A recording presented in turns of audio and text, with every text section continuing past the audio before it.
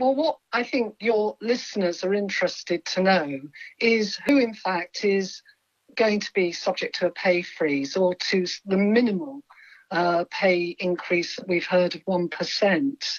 Because many of us stood on our doorsteps, didn't we? And we realised quickly that the NHS workers, all of them, doctors, nurses, but also the porters and the people that provided the food and all of that, were a really important defence against COVID, and they carried on working. But we realised there were other key workers. There were the women in the schools providing hot meals for the children of other key workers. There were the people cleaning our streets, teaching assistants, a whole array of people, and we stood and applauded them because we knew that they were working for us in our communities.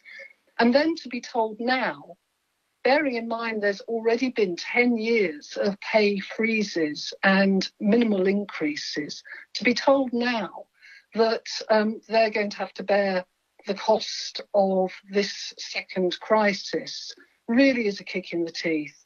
And I don't think that's what people want.